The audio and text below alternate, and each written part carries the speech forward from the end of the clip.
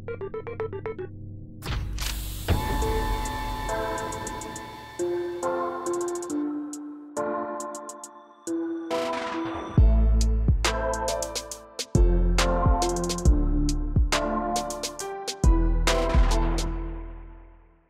everybody, David here, welcome to BrickVault, and in front of me here you can see that I got two builds for you today. We have the Separatist B1 and B2 Battle Droid from the builder Bobacat. These custom creations are based on the iconic clankers from the Star Wars prequels, which served in a ton of battles and missions for the Confederacy of Independent Systems throughout the years of the Clone Wars. The cheap and easily expandable nature of the B1 made it one of the most efficient and best valued soldier in the history of the Star Wars galaxy, and at almost 6.5 feet or 2 meters height, you definitely didn't want to come across one on your way home at night without a lightsaber. Although you could probably easily outsmart them since the earlier regular B1 variant wasn't the brightest tactician, and for some reason the CIS gave them regular blasters, which you could just take from a defeated or distracted B1, like, why?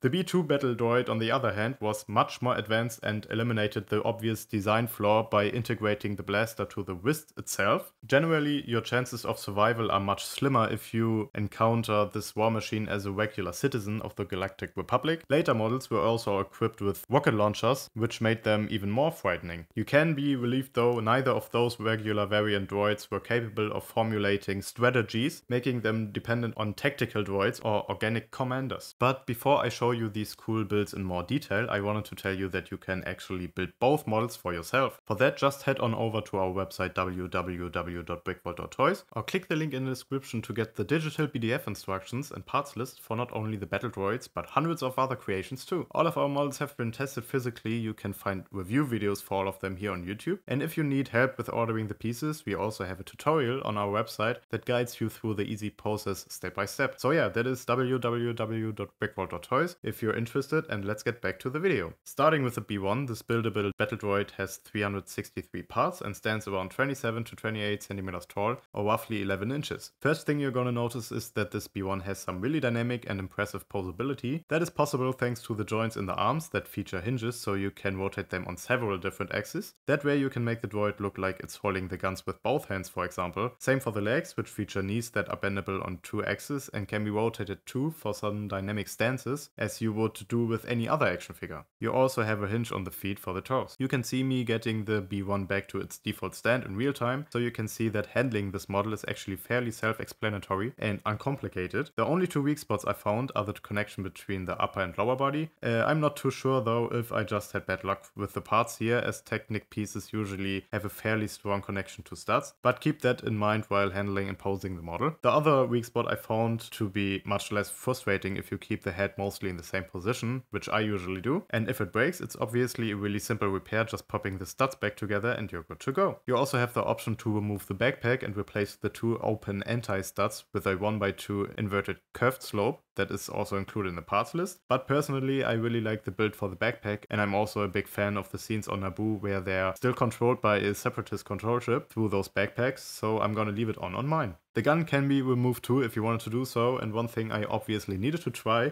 is to get it into its folded up position as it gets deployed from an MTT. Unfortunately, the joints don't quite allow for that much range of motion, but you can trust me here that I had a good laugh seeing this pathetic B1 in this fetal position.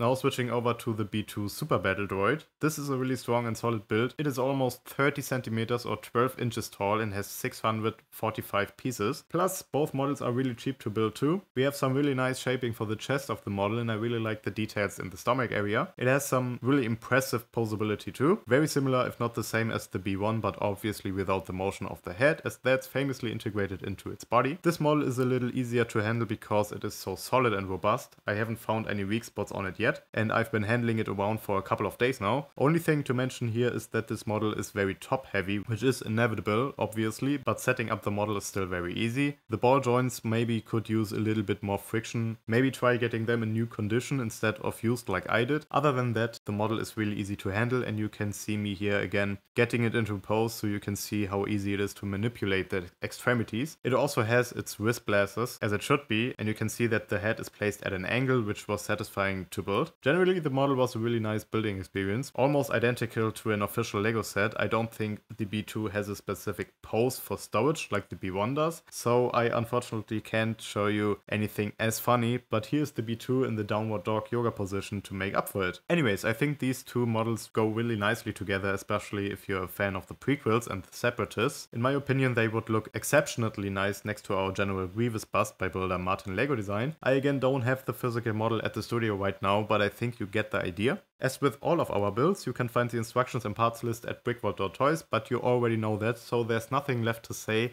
other than thank you for watching. Please consider liking the video and subscribing for more cool LEGO creations.